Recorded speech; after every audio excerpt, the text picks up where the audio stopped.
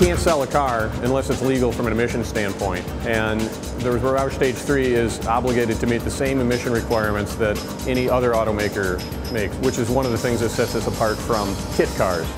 The federal test procedure requires us to drive according to a prescribed speed at a given time. It's called the drive trace. It was developed in 1962, called the LA4 drive cycle. It's about 7.5 miles long, and when I drive the vehicle, I will be looking here at the monitor to make sure that I'm maintaining the target speed.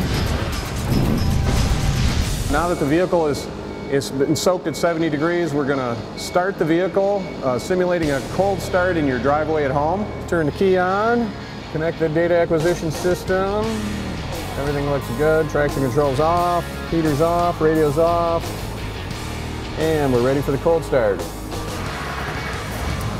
And we're off and running. This is where we measure the emissions from our powertrain programs. The exhaust sample from the vehicle passes through the various signal conditioning systems, and then it is put into these bags, and after it's put into the bags, it's analyzed in these analyzers. 98% of the emissions that are made occur in the first 25 or 30 seconds of the test.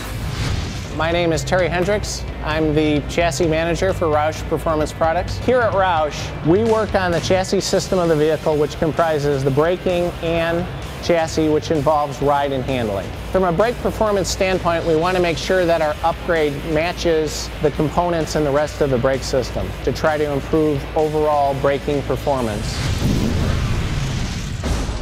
Hi, my name is Scott Chapman. I'm the test driver for ROUSH. My primary responsibility is chassis engineering. My other responsibilities include making sure this car keeps smiles on everybody's faces.